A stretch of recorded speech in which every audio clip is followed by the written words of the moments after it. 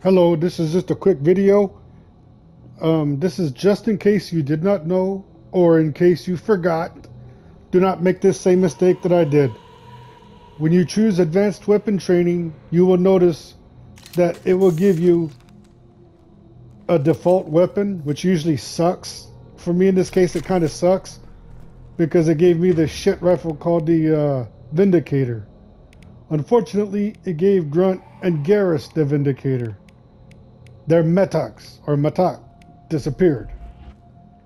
Here's the mistake I made. You can still swap out your weapons while on the collector ship. I never knew this. Why is there a weapon locker on the enemy ship? Anyways, you can go back and you could put the Matak on to get rid of that shit rifle, the Vindicator. I hope this helps. Happy hunting. And here's the question.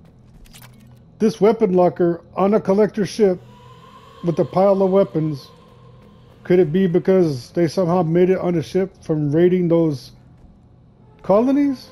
Or are they in fact in cahoots with the Illusive Man? Talk to you later. I hope this helps. See y'all later. Bye-bye.